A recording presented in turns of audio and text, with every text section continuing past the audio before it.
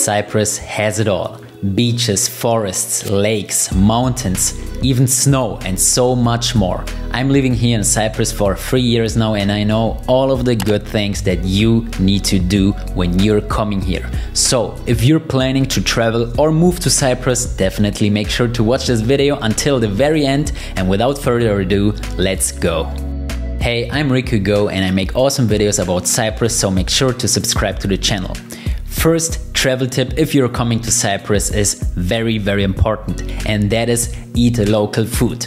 If you're coming to Cyprus and you're planning to go to a fast food restaurant or something like that, then make sure I don't see you, because here in Cyprus we have so many beautiful local Mediterranean Greek cuisines that you need to try out and eat here. You need to try out meze, which is basically a buffet here in Cyprus with Greek food. If you go to any local restaurant, they already know you're coming for meze, because you get so many different tastes of food. You get bread, you get vegetables, meat, fruits, and if you're a vegan, there is even vegan meze.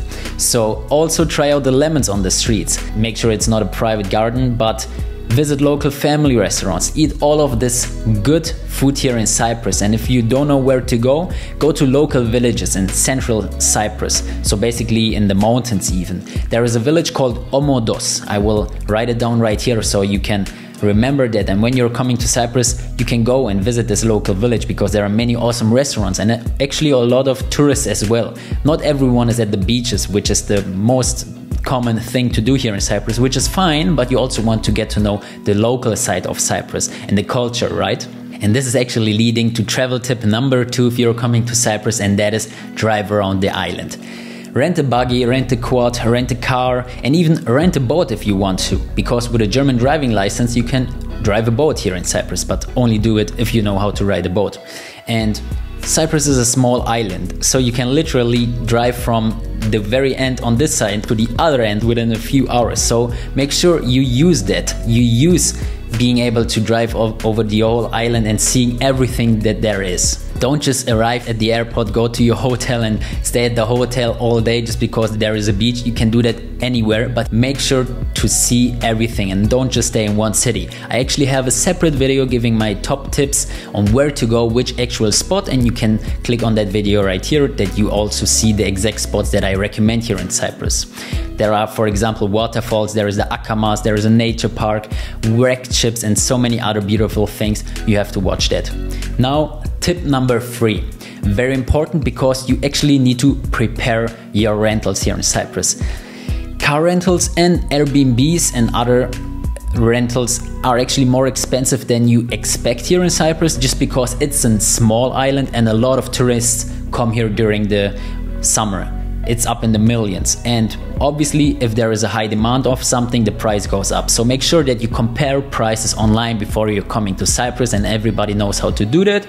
So make sure that you book your full rental before coming to Cyprus. You should arrive here in Cyprus, get to your car and already go to your property. Don't arrive here without any plan, and then you will just spend a lot of money for taxis, for rentals, local prices higher.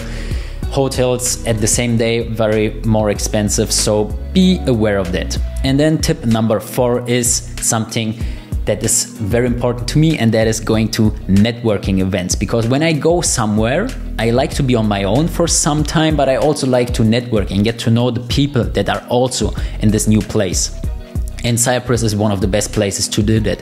Cyprus is a popular tourist destination, but also a lot of entrepreneurs are living here, such as me.